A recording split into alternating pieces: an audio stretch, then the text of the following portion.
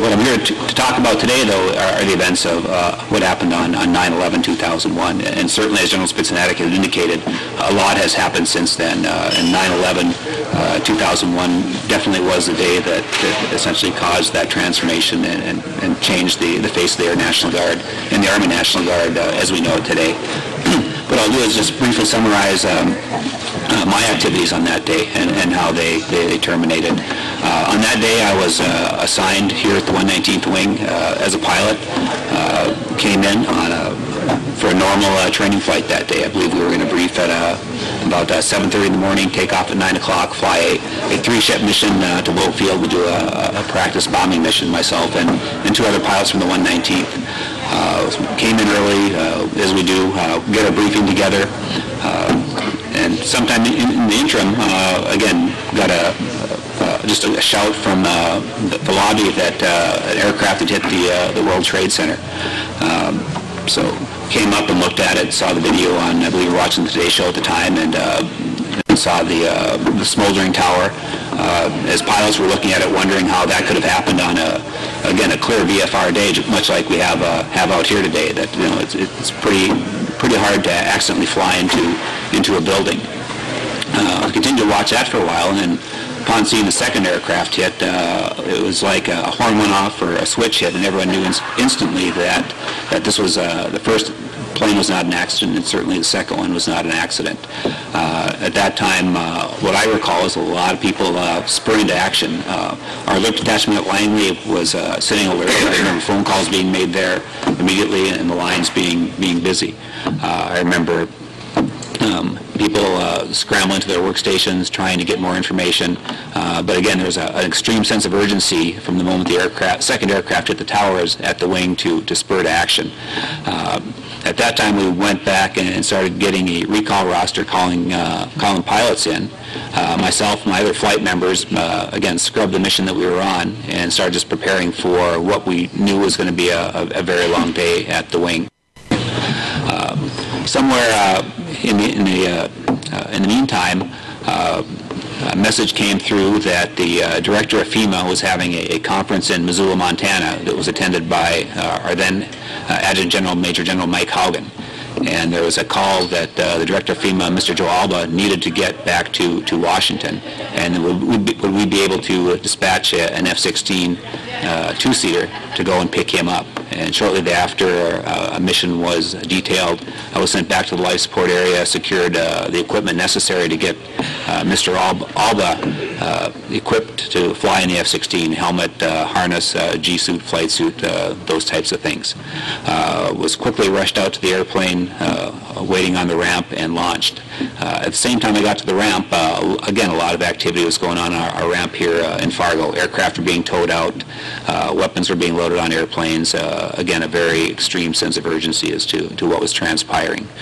As I launched out, was flying to Missoula, Montana, what I noticed was the lack of air traffic. And the few radio transmissions I was hearing were FAA officials telling aircraft to land immediately all around this part of the nation, in South Dakota and in Montana, ordering aircraft to the ground, something I'd never heard before.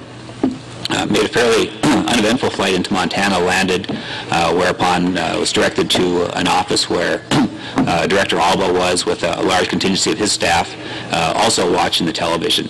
In the time between I took off and the time I've landed is when approximately the Pentagon was hit and the towers began falling. And again, having been briefing and flying, I was kind of in an information void at the time, not knowing what actually was going on. And at that point, when I landed, there was still the discussion of there were up to, I believe at one time they were saying 21 airplanes or more that were potentially hijacked. So in my mind, there was a very dire situation occurring in the nation with an extreme sense of urgency to get on with my mission and get going.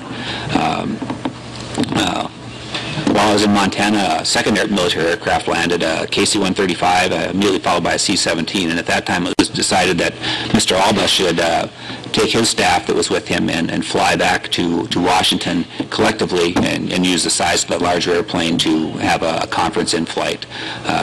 In the interim, the Director of Emergency Services from New York, Mr. Ed Jacoby, was was deemed necessary to get back to New York, and he became the secondary passenger, which I ended up flying. As I said, General Haugen was in Montana at the time, and he actually became the crew chief for my airplane, helping Mr. Jacoby get suited up in the airplane and strapped in and assisting in actually launching the airplane. So it was a bit of a twist of job positions there momentarily. We took off out of Montana. Had some navigation problems with the airplane, but was able to rendezvous with the tanker really almost directly over Fargo, air refueled, and proceeded on to New York to drop Mr. Jacoby. En route, typically when you fly to the East Coast, there's a lot of radio chatter. If you don't hear something within a couple seconds, you start thinking that you've lost communication. But as I used the onboard systems on the F-16 to interrogate other airplanes flying, there was a noticeable lack of airplanes, a noticeable lack of traffic. I found myself asking air traffic control for permission to climb or descend or to turn. Finally, the FAA controller, frustrated with me, told me to do essentially whatever I wanted. I was the only airplane between Seattle and New York City. So at that point, it became fairly real that something was happening. I flew over Toronto. I remember looking down at the airport and seeing numerous airplanes just jammed up on the ramp in parking spots with a lot of, again, interrogation signals that their transponders are still on, but parked on the ramp. Again, Mr. Jacoby and I had a fairly lengthy discussion en route, one trying to keep him fairly calm as it was his first time flying in a fighter aircraft with a helmet on, an oxygen mask, and doing air refueling and a lot of things I'm sure he was not accustomed to. But again, just talking about the events that happened, trying to get some grasp of it, talking about how this was going to affect really the nation as a whole. But again, trying to also keep him fairly comfortable flying the airplane. We landed in New York City, in Albany, New York, in the early evening, at which time I dropped Mr. Jacoby off, refueled my airplane, and then I proceeded over New York City, over Washington, and then to Langley Air Force Base, where I spent the next several days flying caps and continuing on with the mission. So that's just briefly my story. Again, I believe there'll be Q&A afterwards, so I'll pass it on to Colonel Derrick.